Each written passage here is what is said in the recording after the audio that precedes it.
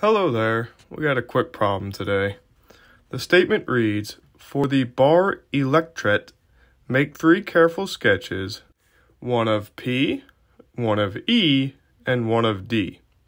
Assume that the length is about twice the radius. Alright, so our first sketch is of P.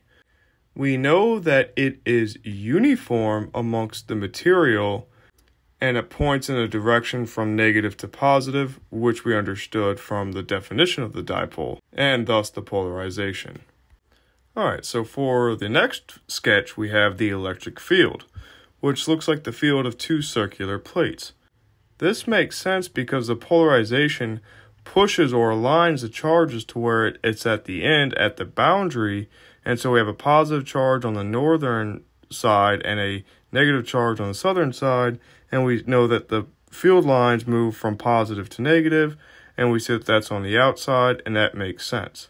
While we're here, let's verify that with another note, and we know that the electric field lines terminate on charges.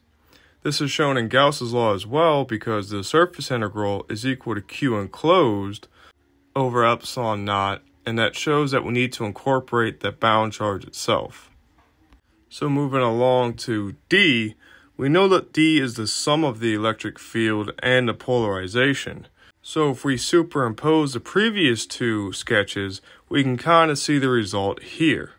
Note that the D field does not terminate on the bound charge, it terminates on the free charge.